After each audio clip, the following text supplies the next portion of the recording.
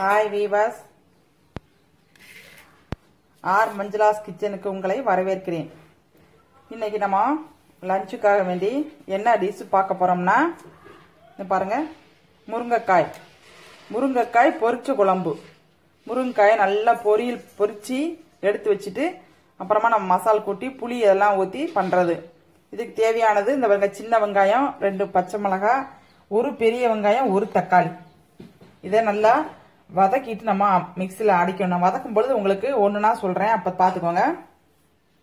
அதுக்கப்புறமா நம்ம தாளிக்கிறதுக்கு மல்லி, கருவேப்பிலை எல்லாம் எப்பயும் போல 5 பெட்டி. அதுக்கு மசாலா பொடி, சாம்பார் பொடி, வேற ஒன்றும் மசாலா பொடி வேணாம், சாம்பார் பொடி மட்டும். அதே மாதிரி இதுக்கு தொட்டுக்கிறதுக்கு நமக்கு ஒரு கூட்டோ இல்லாட்டி ஒரு பொரியல் ஏதாவது ஒன்று கொஞ்சம் சப்புன்னு இருக்கணும். இது புளிக்குழம்பு மாதிரி இருக்குமா, அதனால கொஞ்சம் சப்புன்னு தான் நல்லா இருக்கும். அது முள்ளங்கி கூட்டு பண்ண போறேன். முள்ளங்கி இந்த பாருங்க நறுக்கி வச்சிருக்கிறேன். துவரம் பருப்பை கொஞ்சோட நனைய போட்டு வச்சிருக்கிறேன். இது எப்பயும் போல நான் வேக போட்டுட்டு இந்த கூட்டுக்கு என்னென்ன சேர்ப்போமோ அப்புறமா நான் சொல்றேன், சொல்லும் பொழுது பாத்துக்கோங்க. இந்த இன்கிரீடியன்ஸ் மட்டும் நீங்க நல்லா பாத்துக்கோங்க. வெறும் வெங்காயம், முருங்கைக்காய், ஒரு பெரிய வெங்காயம், ஒரு தக்காளி, 5 பெட்டி, அவ்வளவுதான். இதுல உள்ள நம்ம கொஞ்சோண்டு சீரகம் இதெல்லாம் போட்டு வறுத்து அரைப்போம். நான் வறுக்கும் பொழுது உங்களுக்கு ஒன்னொன்னா காமிச்சுக்கிறேன். இப்போ ஃபர்ஸ்ட் இந்த இன்கிரீடியன்ஸ் மட்டும் என்னன்னு பாத்துக்கோங்க. தேங்காய் சில், கடைசியில குழம்புக்கு ஊத்துறதுக்கு தேங்காய் சில் ஒரு சில்லு எடுத்து வச்சிருக்கிறேன். இப்ப பாருங்க, நான் ஒரு கடாய் அடுப்புல வச்சிருக்கிறேன். இதுல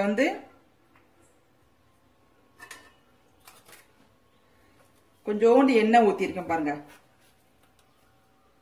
இதுல ஒரு 1/4 ஸ்பூன் வெந்தயம், கொஞ்சம் ஜீரகம், கொஞ்சம் சோம்பு, ரெண்டுமே போட்டுக்கலாம்.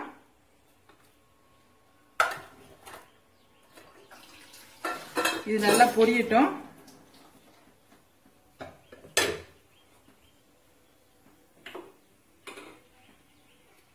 இப்ப பாருங்க, இது நல்லா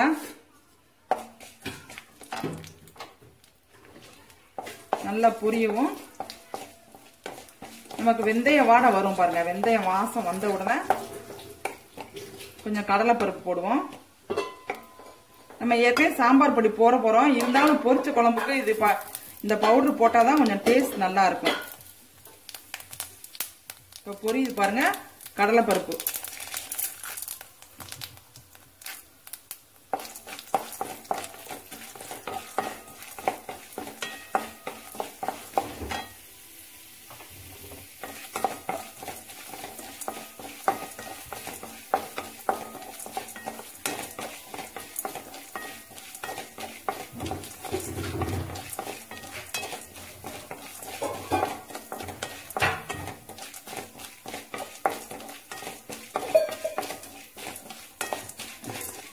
கடலைப்பருப்பு நல்லா பொரியட்டும்.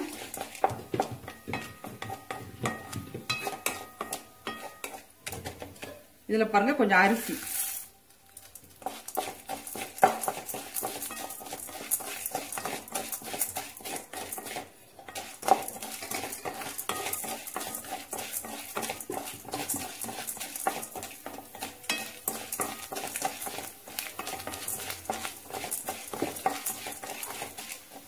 அரிசி எல்லாம் பொரிஞ்சிருச்சு பாருங்க. இதுல 4 வத்தல், காரத்துக்கு தக்கன நீங்க வத்தல் சேர்த்துக்கலாம். நம்ம சாம்பார் பொடி வேற போடுறோம், அதனால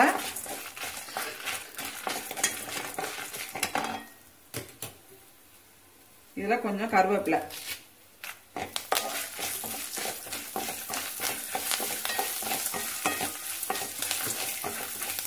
இப்ப ஏதாவது வேற தட்டுல மாத்திரலாம் நம்ம. இப்ப பாருங்க, திரும்பவும் 1 ஸ்பூன் எண்ணெய் ஊத்திருக்கேன் பாருங்க.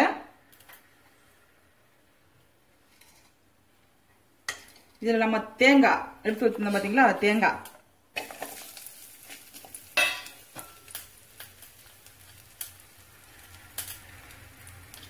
இது நல்லா கொஞ்சம் வதக்கிக்கோங்க. கொஞ்சம் வாசம் வர்ற அளவுக்கு வதக்கிக்கோங்க.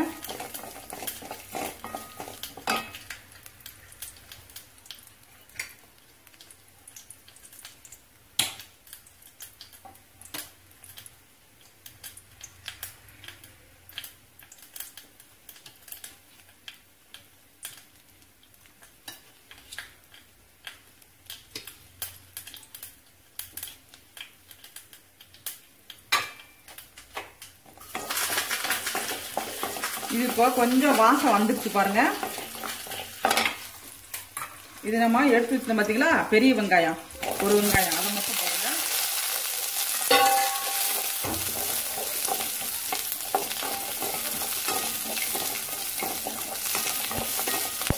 இதுல தக்காளியும் போட்டுருங்க.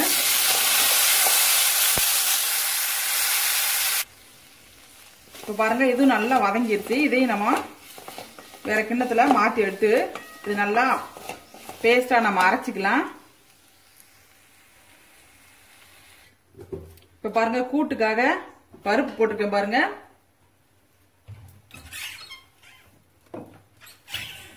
இதுல கொஞ்சம் மஞ்சள் பொடி போட்டுக்கோங்க.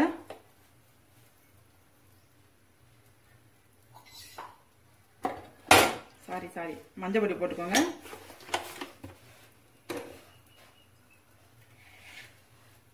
இந்த முள்ளங்கி பருப்போடய சேர்த்தே வேக போட்டுடலாம்.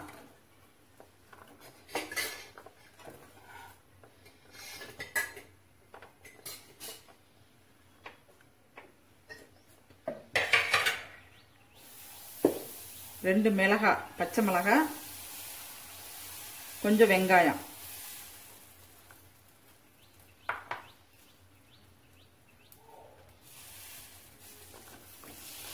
இந்த முள்ளங்கிலையுமே தண்ணி இருக்கும் பாத்தீங்களா, உங்களுக்கு பருப்புக்கு அந்த தண்ணி போதும், வேக போட்ட தண்ணி போதும்.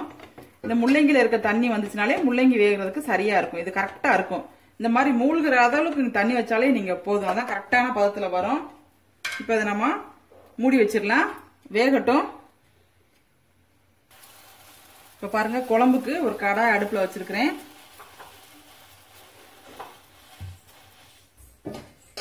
இதுல கொஞ்சம் எண்ணெய் ஊத்திக்கலாம். முருங்கைக்காய் பொரிக்கிறதுக்காக அதை எண்ணெய் ஊத்துறேன்.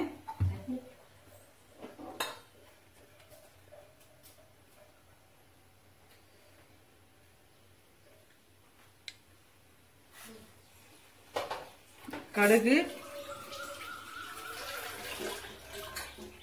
கொஞ்சம் வெந்தயம்,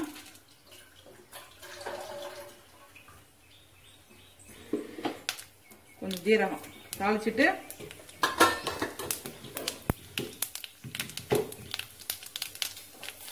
இந்த கருவேப்பிலை,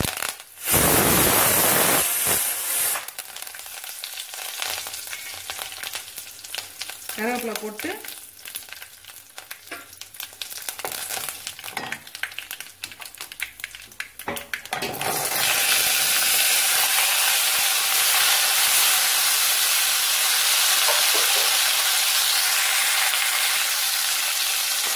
இந்த அளவுக்கு ஒரு பாதிக்கு நல்லா பொரியவும் நம்ம வெங்காயத்தை போடலாம்.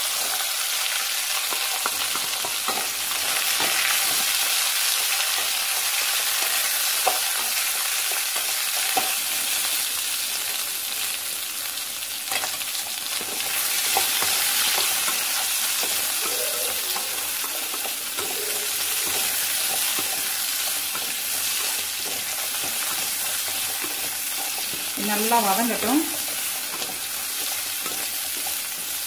இதை மூடி வச்சிடலாம். பாருங்க, இப்ப ஓரளவுக்கு ரெண்டுமே வதங்கிருச்சு. இந்த வெங்காயம் எல்லாம் தனித்தனியா கலந்து வந்துருச்சு பாத்தீங்களா, இந்த அளவுக்கு வரமேமோ கொஞ்சம் மஞ்சள் பொடி, சாம்பார் பொடி நம்ம வச்சிருக்க பாத்தீங்களா, அந்த சாம்பார் பொடி ஒரு ஸ்பூன் போடுங்க போதும். நம்ம ஏற்கனவே மசாலா வேற இது பண்ணி வச்சிருக்கோம், அதனால அந்த சாம்பார் பொடி ஒரு வாசத்துக்கு மட்டும்தான். உங்களுக்கு குழம்பு பொடி இருந்தா நீங்க குழம்பு பொடியும் போட்டுக்கலாம், எந்த இது வேணாலும் போட்டுக்கலாம். இதுல இந்த புளி தண்ணியை ஊத்திடலாம்.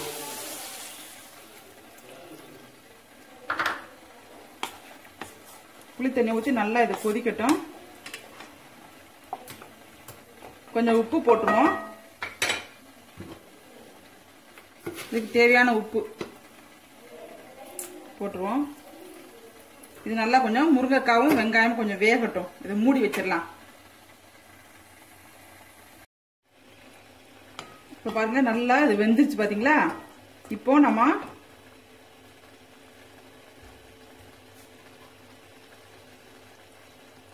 அடிச்சு வச்சிருக்கிற இந்த மசாலாவை ஊத்திடலாம்.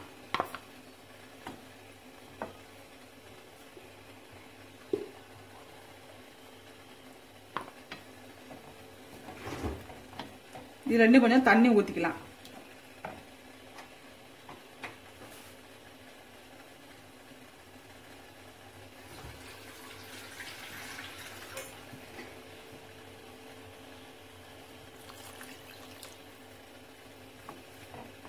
இது நல்லா கொதிச்சு வந்தாலே போதும்.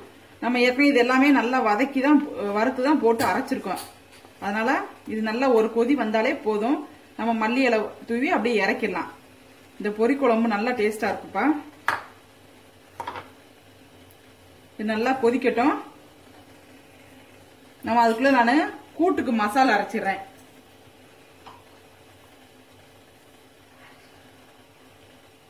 பாருங்க, கூட்டுக்கு வந்து ஒரு சின்ன இஞ்சி, 2 மிளகு, சோம்பு, தேங்காய் சில்லு பாருங்க, தேங்காய் சில்லு இது மட்டும் போட்டு அப்படியே மையா அரைச்சிக்கலாம்.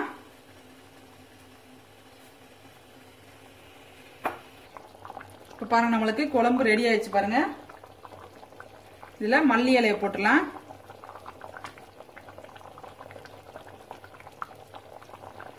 போட்டு இதை இறக்கி வச்சிடலாம். இது நல்லா கொதிச்சு நல்லா திக்கா வந்துச்சு பாருங்க. நல்லா திக்கா, எவ்வளவு திக்கா வந்துச்சு பாத்தீங்களா?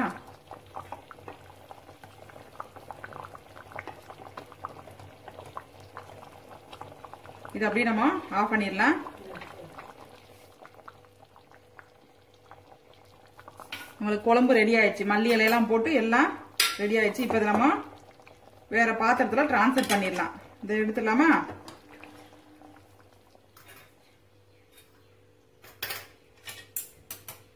இப்ப பாருங்க, இந்த கூட்டு பாத்தீங்களா, நான் சொன்ன மாதிரி பருப்பும் முள்ளங்கி ஒண்ணு போல வெந்து வந்துச்சு பாருங்க. நிறைய தண்ணி இல்லாம கரெக்டா அளவா வந்துருச்சு பாத்தீங்களா? இதுல இப்போ நம்ம அடிச்சு வச்சிருக்கிற பேஸ்ட போடலாம். தேங்காய், மிளகாய், இஞ்சி, ஒரு வெள்ளைப்பூடு, கொஞ்சம் 2-3 மிளகு. எப்பயும் கூட்டுக்கு அடிப்போம்ல அதே தான். இது கொஞ்சம் இஞ்சி சேர்க்கிறோம், அவ்வளவுதான். இஞ்சி சேர்த்தோம்னா தான் உங்களுக்கு அந்த முள்ளங்கியினுடைய வாசம் வராதுங்கிறதுக்காக நம்ம இஞ்சி சேர்த்துருக்கிறேன். இஞ்சி எதிரெல்லாம் முள்ளங்கி எதிரெல்லாம் சேர்க்கறீங்களோ அதுல கொஞ்சம் இஞ்சி சேர்த்துக்கிட்டோம்னா அந்த முள்ளங்கியோட வாடை வராது. இப்ப இதுல கொஞ்சம் தண்ணி ஊத்தி நம்ம மிக்ஸ் பண்ணி விட்டுடலாம்.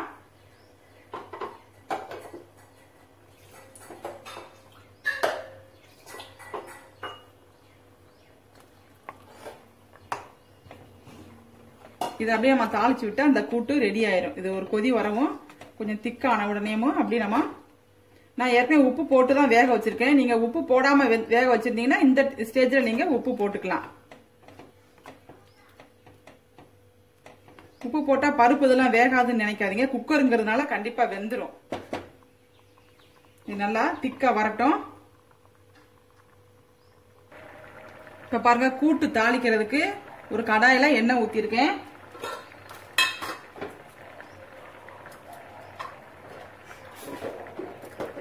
கடுகு, உளுந்து, கொஞ்சம் சோம்பு. இதுல நம்ம சீரகமே போடல, கூட்டுக்கு சோம்பு தான் யூஸ் பண்ணிருக்கோம்.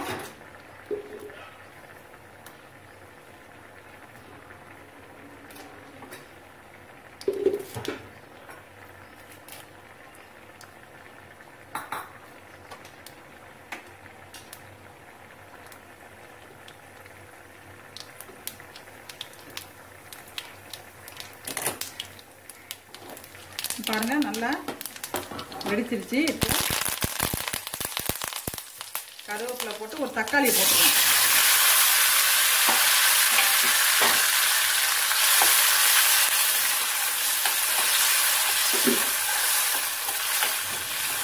சில பேர் அந்த பருப்பு வேகும் போதே தக்காளி போட்டுருவாங்க. நான் இப்படி வதக்கி தான் போடுவேன். வதக்கி போட்டா தக்காளி வந்து ரொம்ப வேகாம அதுல போடணும். ரொம்ப வதக்காம ஓரளவுக்கு மட்டும் வதங்கி போட்டா நல்லா அது டேஸ்டா இருக்கும்.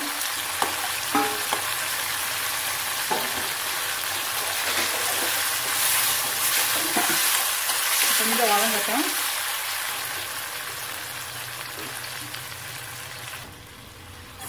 இப்ப பாருங்க, நல்லா இது வதங்கி ஒரு அரை வேக்காடு தான் வதங்கி இருக்குது. இதுல இப்ப இந்த கூட்டை ஊத்திடலாம்.